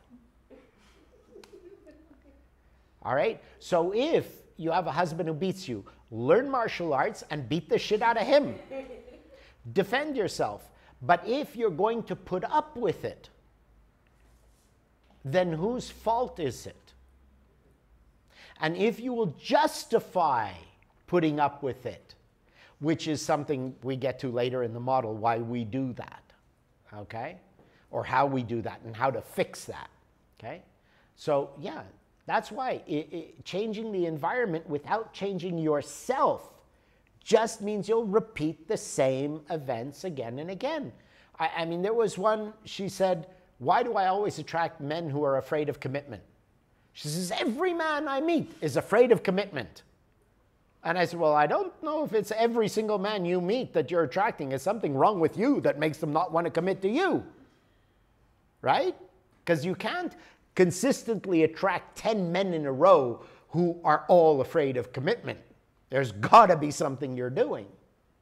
So all my work is, you're the only one in the universe. We don't change anybody else. You only change yourself. And if you change yourself, then what happens to you will change. Right? It's the same as like I said my father would beat me all the time, right? And then I think I was 14, 15 years old, and he was taking a whack at my head. And I don't know why, because I never learned martial arts or anything, but all of a sudden I went like this, like he was hitting me, right? And I just put my arm up to block him. And he's like this. He never, ever touched me again. That was the only time I defended myself. He never touched me again. So you see, it's you who has to change. So that's why our work is only about you. You're the only one who changes. Yeah. Is that good, or we can, I mean, more question about it? And at what Yeah. point does your mind, like, because I mean the mind is where the brain is at, Yeah. that tells you enough is enough. How much more can your mind or your emotional state for you to know enough is enough? Unfortunately, your mind can take unlimited amount of self-inflicted pain and suffering. So it's entirely up to you when you decide enough is enough. And that comes with self-esteem. When you feel that, no, I deserve better, I don't deserve this. Because if you have low self-esteem, you'll feel you deserve the abuse, so you'll stay with it. And you can take it for eternity. I mean, if you want to know what can a human mind take, do you know about the Holocaust in Germany? Yeah. The Jews in the concentration camps? Ever hear stories like that? I mean, the sufferings they endured, and they still lived through it. A human being can take unlimited pain and suffering. So it's entirely up to you when you've had enough.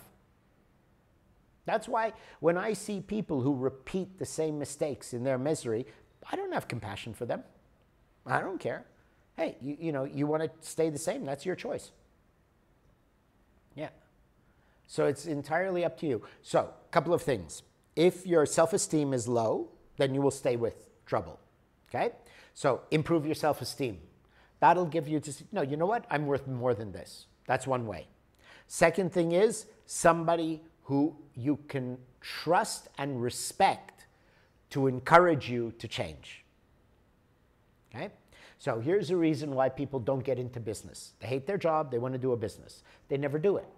And the reason is they're too scared that if I do it and I fail, who's going to help me fix the problem? So most things in our life we will not do if there is a risk factor, if we feel that there's no one there to catch us or help us get out of a problem if we get into trouble. So that's another way to help you change. Yeah. I hope I'm not causing a divorce here. Well, maybe I hope I am. I mean, maybe I should. I have caused divorces before. And then they've both gone off and had happy lives after that. I've actually, yes, I've had some students and they asked me to help them with their marriage. And I said, you should divorce. You're terrible together. You should divorce. And then they did divorce, and then they both had happy lives after that. So, yeah. You know, I mean, we choose for the wrong reasons. So that's part of what the programming is. Why do we choose to get that person? Why do we choose to have a baby? Why do we choose this job? Because you're programmed to believe that's the right thing to do. So our work is to get you out of that programming. Yeah. Do you need a toilet break or a drink break or something? And then we'll talk a little more? Is that a good idea? Okay, go. Toilet's in the corner.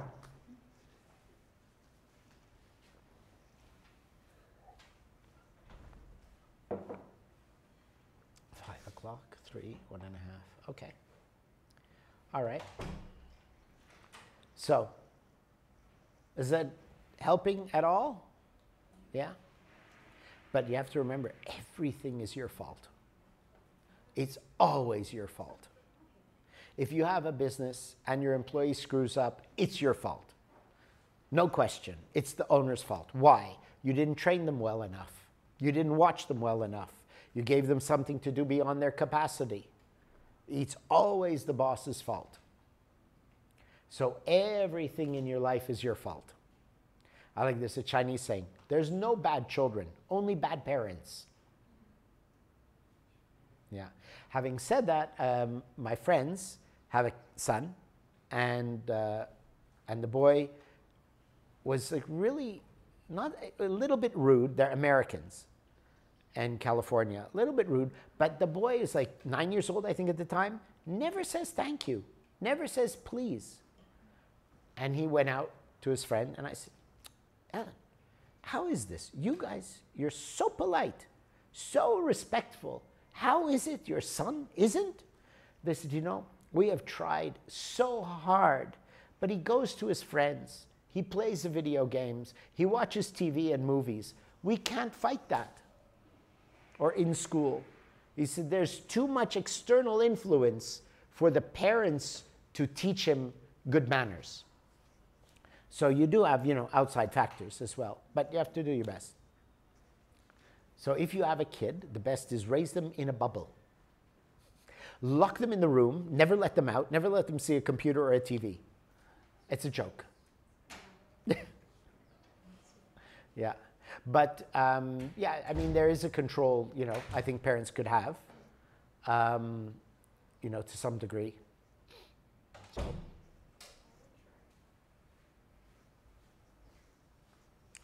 All right. If you were there, she went out the front door. Okay. Is she gone, or is she coming back? What's the guess? Phone. Okay. All right. Okay. So shall we continue? Just do a little bit more for maybe half an hour or so? Yeah? Okay. But any more questions so far? It's all good? All right, so I'll do a little bit more. Now we'll start on the model and on the machine, right? So a human is a machine. You're made of parts. Those parts are all broken. I have to show you how the parts should function, how they got broken, and how to repair them. In a car, you've got steering, brakes, windows, transmission, exhaust, all these parts. And if one part is broken, the whole machine doesn't work. If all the parts are broken, for sure the machine doesn't work. So you need to know how to fix the parts in order for the machine to work well. Okay? So I'll now start with the model of the parts of the machine. Okay? The first part is events. You have 5 senses. Everything is an event. Every smell, taste, sound, touch, everything. So that's the basic. Right now, all 5 of your senses are receiving events. But your conscious mind cannot process every sound you hear, everything you're looking at, everything you smell, whatever it is. But your subconscious is processing it. You may not know what you're looking at when you're walking outside. For example, you're walking on the street. You don't see everything, but your eyes see it, right? Your eyes still see everything because it's a mechanical organ, but your consciousness isn't processing everything, right? Okay, so that's the first principle. Everything is an event. Now, as every event happens, what you do is you identify that event. So now our next part of the machine is identification. So the first part is our 5 senses through our physical body, registering events. Now we identify them. Now is where the brain comes in, and it says, is this good, bad, safe, dangerous? What is it? What do I do with it? Do I eat it? Do I smell it? Do I ignore it? Right?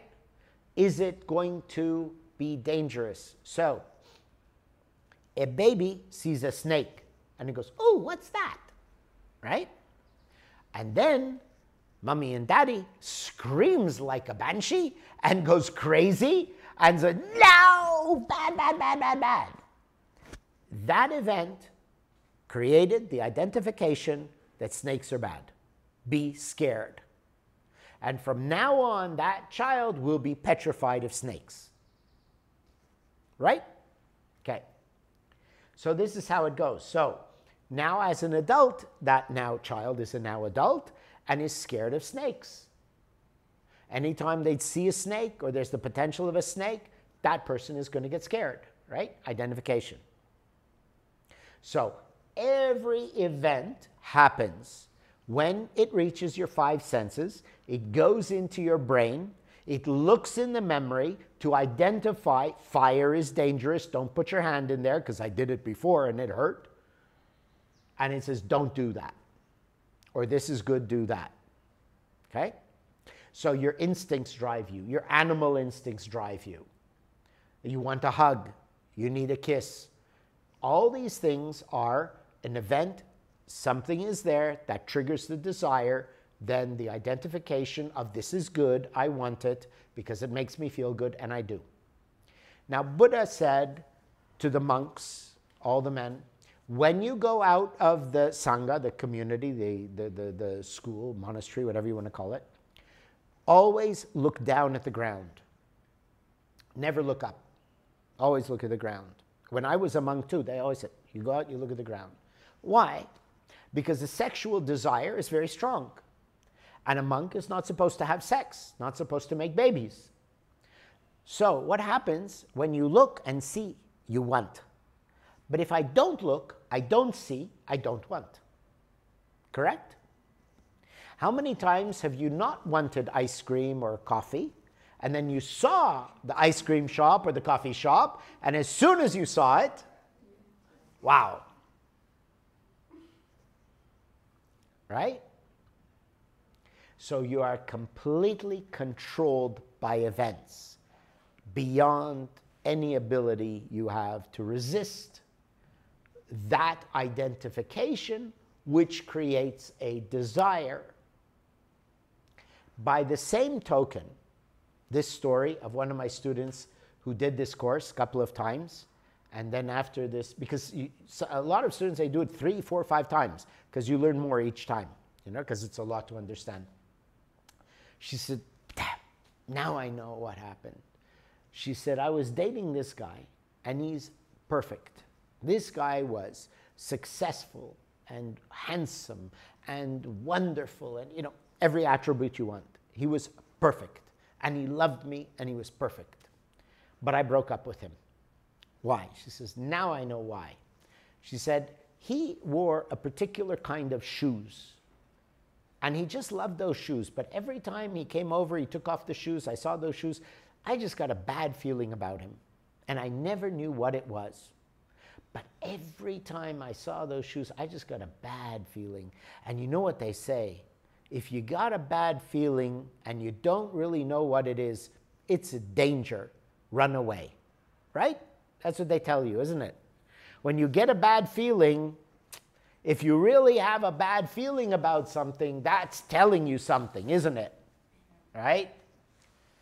So after she learned this course and we got to identification, she said, what happened was a previous boyfriend wore exactly the same shoes, and that bastard cheated on me. And now I know what the feeling was. It's the feeling of being cheated on. But since this new guy was so loyal and loving and wonderful, the bad feeling wasn't understood as he's cheating on me, because he wasn't. But she just got the bad feeling, and she lost the best man she ever had in her life. She sent him away, broke up with him. Because the identification happens. When I see something, I identify the emotion to the first time I saw it. And so I see you today. No, I'm near you today. I go on a date with you today, okay? I go on a date with you today, and you're wearing a perfume that is from my first love who broke my heart. And I just have a bad feeling about you. It's our first date. I don't know you too well, but no, I don't like you. I just have a bad feeling. Because the perfume reminded me of the first time I smelt that perfume. Or a song. Have you ever been out talking, having nice time, everything is good, then you hear a song, and all of a sudden your mood changes? Because that song was your first kiss, or your first breakup, or God knows what happened. You were listening to that song, it was your favorite song, you were singing while you were driving, and you had an accident. And now that song brings up fear and a memory of the accident. Okay? So, next exercise for you is to watch identification. Whenever your mood changes, whenever your thoughts jump, try to see which one of your 5 senses, what event triggered the change, which would be reminding you of something in the past. Okay? When, you know, everything is cool, and then you think of the coffee, because I saw the coffee. And I know what coffee smells like, tastes like. I know what I like. So watch how, be more attentive to anything that reaches one of your 5 senses, and watch how your moods change. Watch how your thoughts drift or you can't stay focused. Okay? So, yeah. Yeah, another one. I just keep a couple of notes for myself here. I love to play badminton. And every time if you play badminton, you'll know sometimes you're very close to the net and the opponent is close to the net. So the two of you are close to the net, and you can, you know, the shuttle is high and you can smash down, right? Or you can hit it. So the defense move is to have your racket up. So in case, you know, they smash, it hits your racket if you're lucky and goes back, okay? Anytime I would get close to the net and close to my opponent, and my opponent raised his racket, I would cower. I would just like a cower. I'd drop to the floor and cower. You know, everyone looks at me like I'm crazy. I thought I was crazy. And that's all the time. Very bizarre. No understanding why. I mean, he's on the other side of the net. He says, you know, it's badminton. And one day, I'm at the net, and he was there, and I saw my father with his slipper. He used to like to beat me with his wooden slipper. And like, you know how you have these flashes, right? And the opponent was there. I saw my father with his slipper. And I went, aha! Okay, I caught the identity. But it went years. You know, but this is when I'm younger, before I'm doing too much of the work on myself. And that's it. It finally came out. And never did I cower again. Then I was free of that. But you see how many things that you fear, you jump, you're nervous, your mood swings, something goes wrong, you get a bad feeling. It's identification that you may not remember. All right? So remember how I said every negative emotion, think, where did you learn it, who was like that, things like that. Now it's the same thing. Try to find with every negative feeling, where is the first time you experience something similar, and what are you identifying it to? So that you, and now you have to say, I'm with you, you wear that perfume, it's our first date. And I smell that perfume and I just get a bad feeling about you, okay? So unconsciously, I'll walk away. I'll say, you know, oh, sorry, forgot I have an appointment, break our date, right? Or now I know I have a bad feeling about you. I smelt the perfume and I got a bad feeling. I understand how the machine works.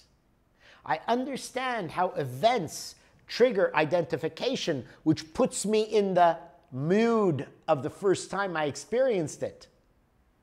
Now that I know how the machine works, I can stay with you. And I don't have to leave just because of that perfume, which changed my mood. And I can return my mood to being present rather than what it was in the past. Okay? So this first part of the machine will give you a tremendous power not to be manipulated by your feelings, your negative feelings, your bad feelings, not to be manipulated. And now you just go forward cautiously. Don't be stupid, of course, but you can go forward cautiously, but you don't have to, no, bad feeling, run away. Because they all tell you, if you have a bad feeling, it means something. Yes, like that. Everything happens for a reason.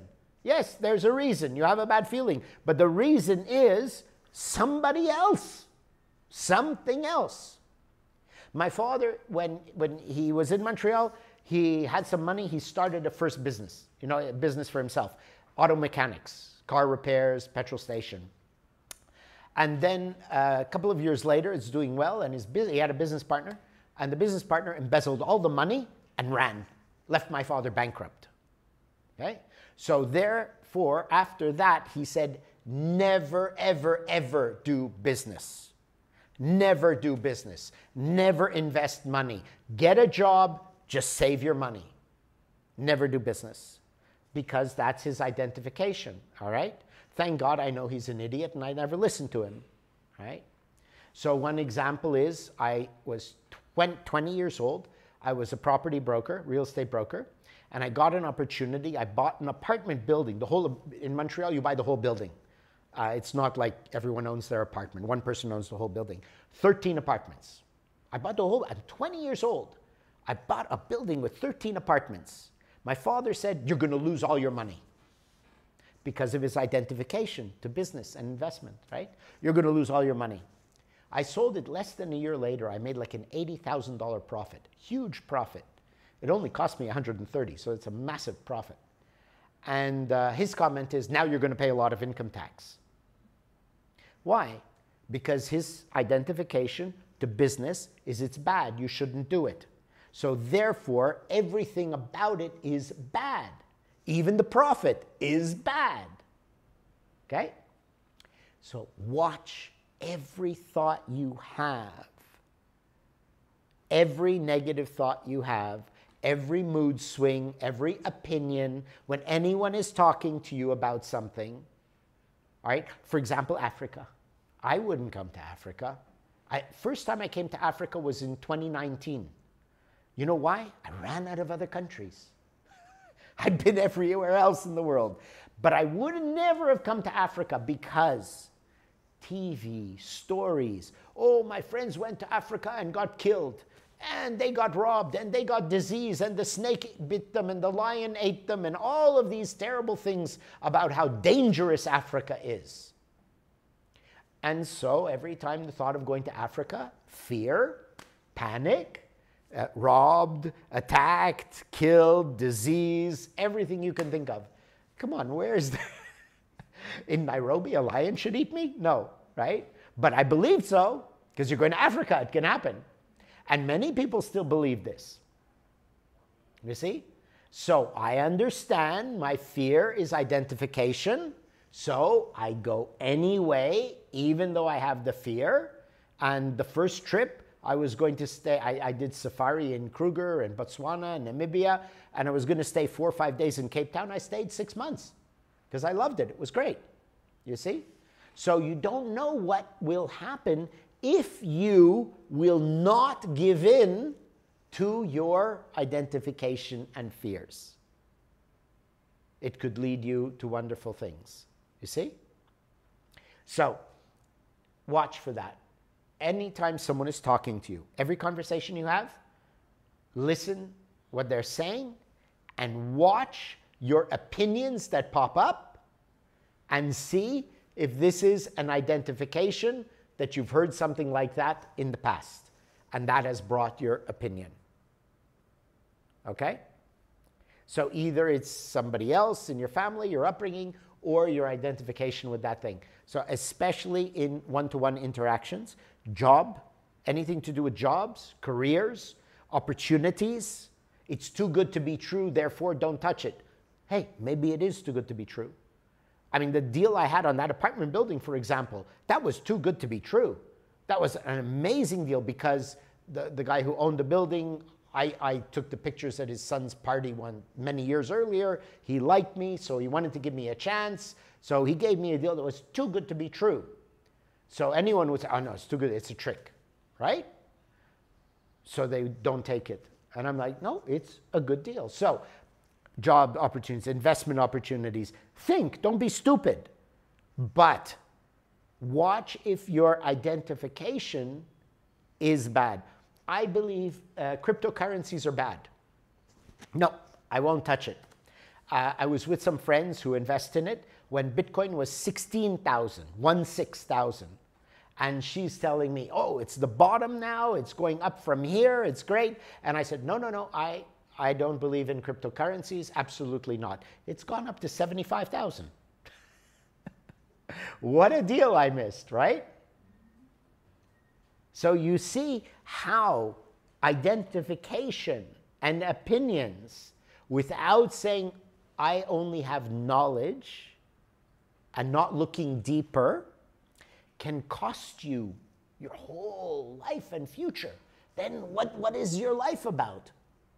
You see? So when you complain about your life, limited this, I don't have money, don't have job, don't have good man, don't have good woman, don't have whatever. So remember, this is your own fault. All right? So now you'll start watching. Mood swings, the identification. Look for it when you go in the shopping mall. Things you see, the music will play, smells, whatever. Watch how your memories jump. Watch for it. Don't just let it jump without watching like you're daydreaming. Start paying attention. And basically, everyone says, so how do I change it, right? You're saying, so how do I not react that way? By observing how you do react. That's how we change. Okay? You will stop identifying by watching how you identify all the time. By seeing it happen. So my method is a Buddhist method. Western method is get more tools, get more work, get more practices, get more exercises, right? That's what they're teaching you. Buddha said, just stop doing what's bad. It's very simple. So my work is stop doing, don't do this. Okay? Stop doing what is causing the problem. So at this level, we've shown you many things that you do that's causing the problem, coming down to explaining about events and identification. And if we start watching how we do it, you won't do it because you're not that stupid. The reason you do things that hurt you is because you don't know what you're doing. Does that make sense? Because if you knew that putting your hand in the fire was going to burn you, you wouldn't do that again. But if you have a problem with your memory and every time you burnt your hand, you forgot that fire burns, you would keep burning your hands. So you can only stop doing it when you see that you accept responsibility for your actions and that you yourself are doing this to you through this broken machine. Make sense? Okay? All right. So I don't want to go further because enough is enough, right? How much can I stick in your head? You have plenty of things to think about and to start observing. So you observe all the things I've told you. I'm going to load the video onto YouTube. Is it YouTube or do you want to be able to download it or just watch it on YouTube? Or I can do both. Both? You have a choice. Okay. So I will load that up. Yeah, this evening anyway. And on the group chat, I will send you the links for that so you can review it. So for these 4 sessions, you really have to put a lot of time, you know, between each session. doing what I said, observing, observing, and then you'll develop questions and a deeper understanding, okay? So that we can go further. And then it gets more interesting, like as we get to the next session, all right? So, more questions?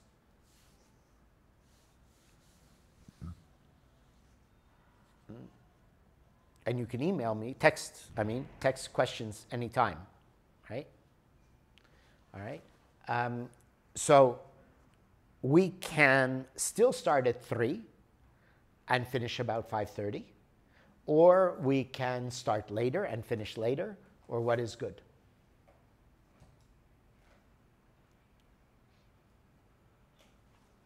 Still start, huh? Start at 3. Okay. So we'll still start at 3 and we'll finish before 6, for sure. Okay. I think the one who suggested say 3 till 7, I remember she was saying because they won't show up till 4. So, okay. All right, so that's good. Okay. Right, okay, so we're done for this. And yeah, no questions. Anything? I can sit here, drink my water while you think.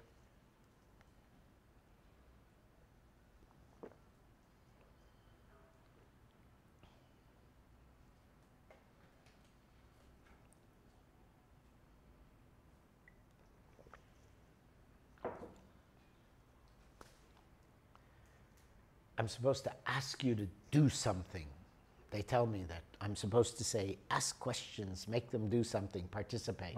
But I prefer that, you see, my life is, okay, imagine the farmer has 100 sheep.